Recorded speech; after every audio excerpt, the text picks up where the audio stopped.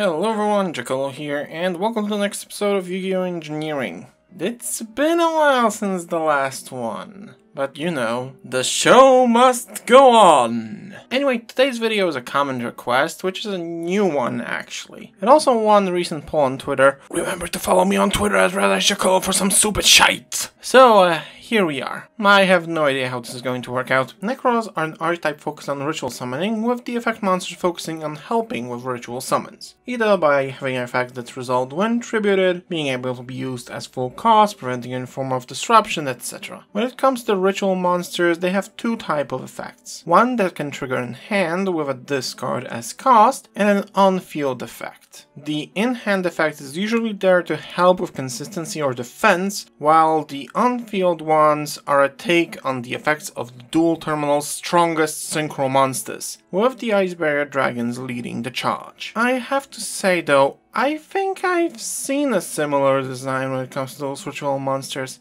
but where?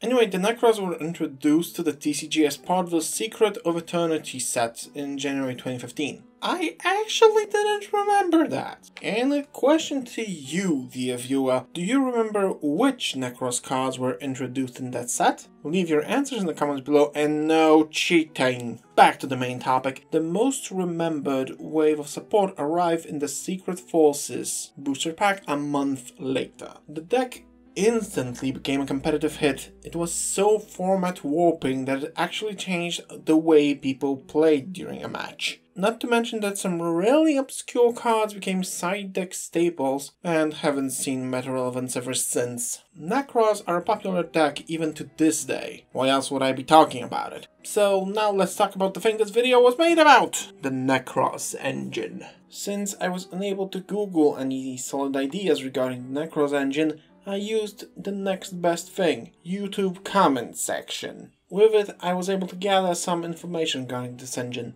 Its most important role is to send Herald of the Arclight from the extra deck to the graveyard as material for Nekroz Kaleidoscope to summon Nekroz of Unicorn. This gives the user a surge thanks to Herald and a 2300 attack level 4 Floodgate monster on the field. And since rank 4 Xyz are the biggest toolbox in the game, having a monster on the field is always a good idea. Since there's no definitive build for this engine, I'll propose one that I use myself. One Kaleidoscope, one Unicorn, one Herald of the Arclight or Elder Entity NTSS, Nekroz of Brionac, and Nekroz of Colossalus. The last two are optional, but they give the engine additional searchability and by extension deck thinning. The engine is very small, not really hindering the card choices for the deck itself. Not to mention it also provides a Floodgate level 4 monster on the field, negating the effects of all monsters summoned from the extra deck. Being level 4 is also important since, like I mentioned previously, the rank 4 pool is the biggest one in the entire game. Not to mention that, depending on the monster used as tribute, the engine can provide additional search or spot removal. It's quite versatile in what it can do. The engine requiring two very specific cards in hand can provide bricks, in which you have only one of the components, but not the other, and that card is just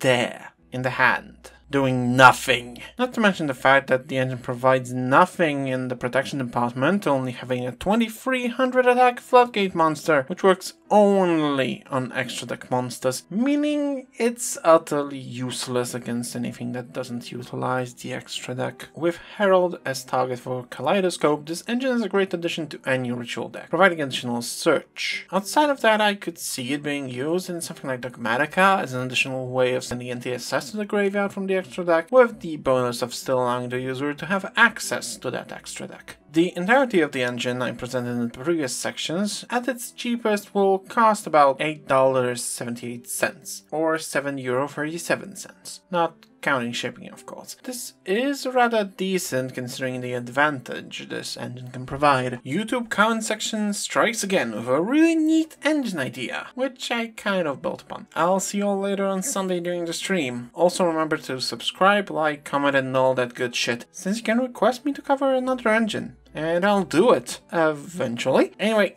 Jackalo signing out. Peace!